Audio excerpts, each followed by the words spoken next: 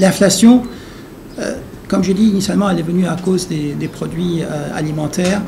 Premièrement, à cause des produits alimentaires que le Sénégal importe beaucoup, et on a vu ces prix qui ont augmenté énormément en 2022.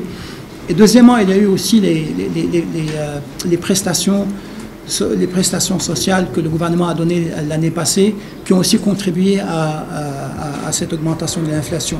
Maintenant, que faire? Bien sûr, c'est un travail conjoint entre la Banque centrale régionale et les gouvernements de la sous-région.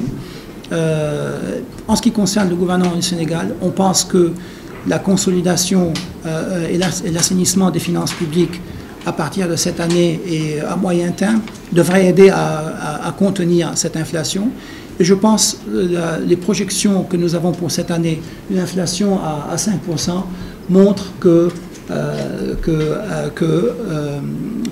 cette politique, elle va aider pendant cette année, et en espérant aussi au-delà de 2023 à la contenir. Et éventuellement, on espère que l'inflation convergera à peu près à 3%, 2 à 3% à moyen terme.